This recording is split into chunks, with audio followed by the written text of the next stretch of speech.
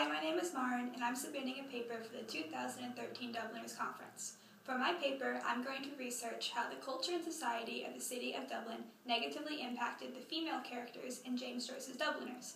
I'm also going to explain how the women in James Joyce's life, especially his longtime companion and future wife, Nora Barnacle, inspired him to write his female characters in Dubliners, especially the character of Evelyn.